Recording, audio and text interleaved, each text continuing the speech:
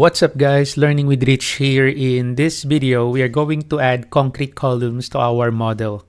Okay, so after we learn how to add levels and grids, so on our 0-2 floor plan, so we are going to add our concrete columns. Concrete columns can be found on the structure tab. Structure panel, you can see the column there. So our structural column, the shortcut is CL.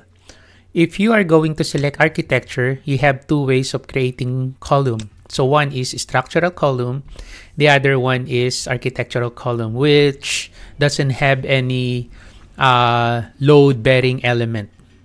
Okay, so your structural column, it contains a vertical load-bearing element, which is needed in designing or analyzing the structural elements in Revit 2022. But if you are just going to create a column, you just want to have that for your modeling or visualization, you can also use the architectural column.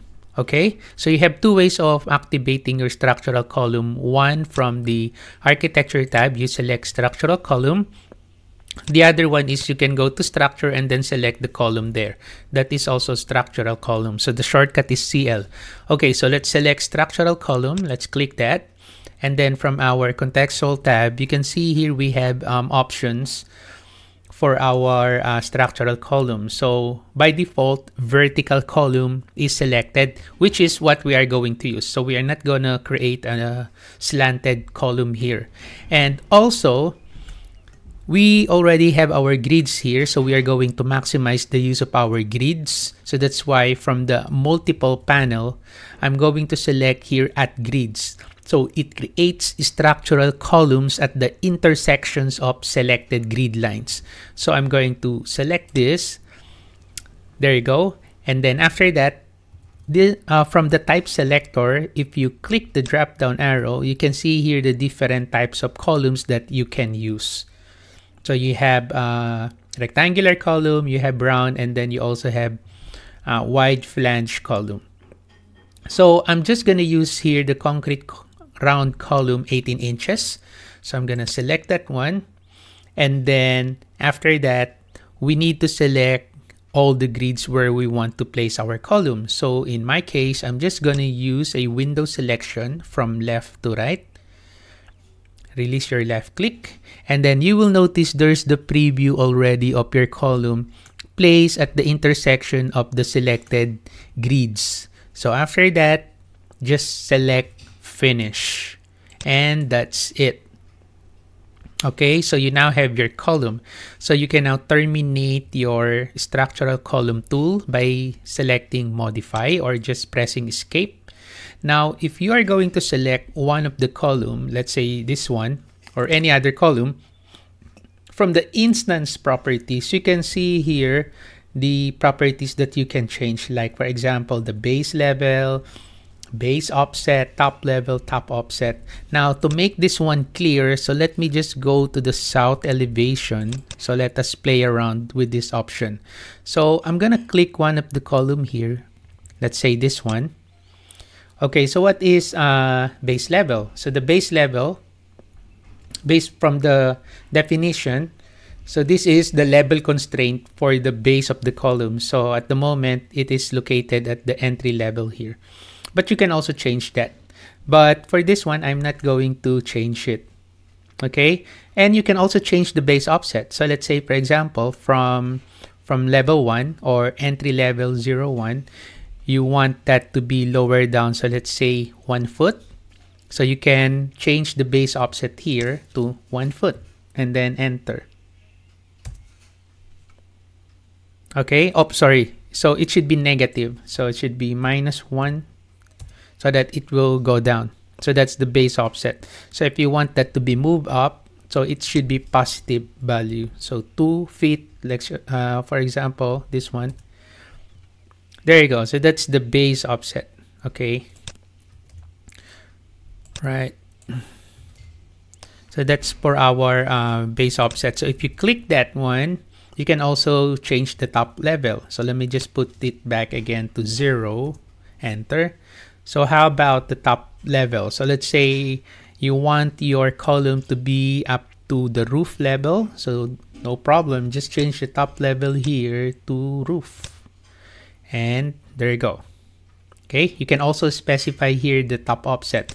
So if you want an additional distance above, so you need to make it positive value. So let's say 2 feet, enter, and then apply, and there you go. Okay, let's say 5 feet, enter, and then apply, and there you go. Okay, so that's how you use your base level, base offset, top level, and then top offset. Let me just make that 0 again, and then let me change it back to 0 to floor. There you go. Okay, so now let's go to the 3D view. So let's select 3D view, and as you can see on your model, there's a blue line that is actually your analytical structure there. So analytical column that is used when you design your structural model, when you do the analysis. So you can use those analytical column.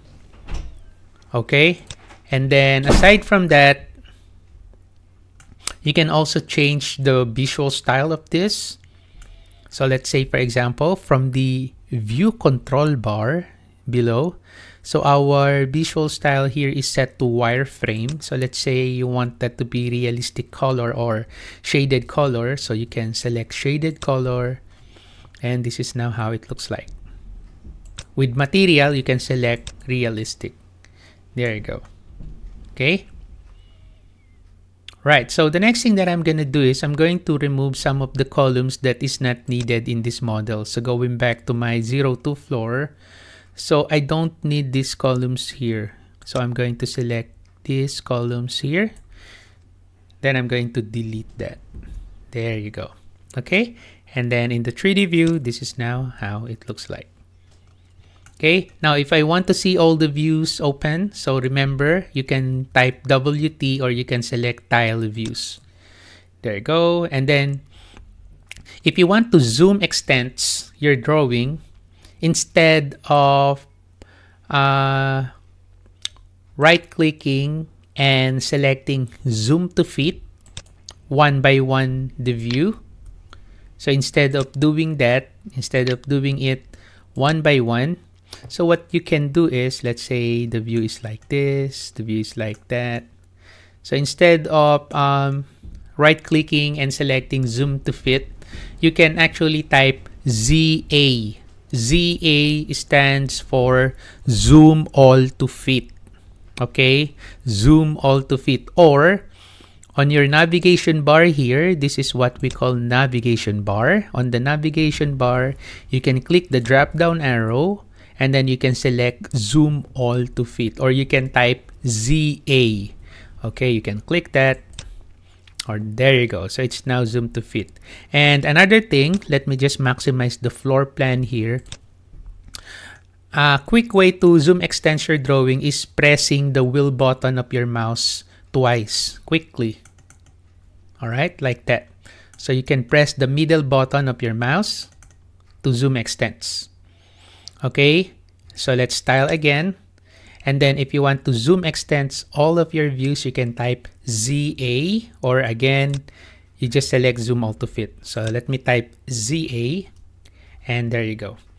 Okay, so basically that's how you create your concrete columns. So on our next video, we are going to add steel columns. Okay, so thank you for watching. Have a nice day.